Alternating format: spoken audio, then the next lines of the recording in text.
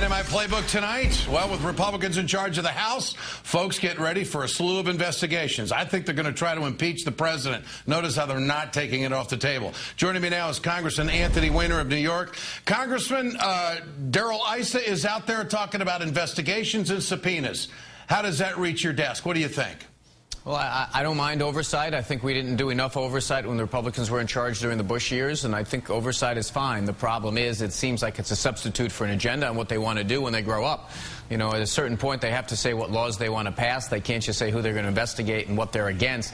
They're going to need an agenda, and frankly, they ran a campaign that was pretty devoid of one. I think they can investigate all they want. It's not going to paper over the fact that they still need to stand up and say what they believe and how it solves our nation's problems. And Congressman, what is the definition of compromise these days?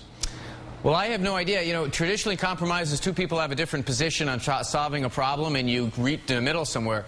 The campaign that was just run was completely devoid of any affirmative agenda going forward. I know what they're against. Believe me, I know what they're against. They're against health care, they're against financial reform, they're against Social Security and Medicare. I get that.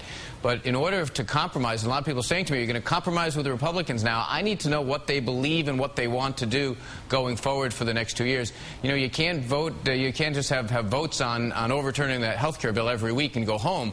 Sooner or later, they have to say what they're for. What's your advice to the president in dealing with people that are trying to take him down and a liberal base that is somewhat frustrated that there's not enough fight coming out of the White House? Well, the first thing I'd say is in dealing with the Republicans, you know, let them show some cards here. You know, they've become very good at, you know, LBJ once said that it takes a great man to build a barn, but any jackass can kick one down.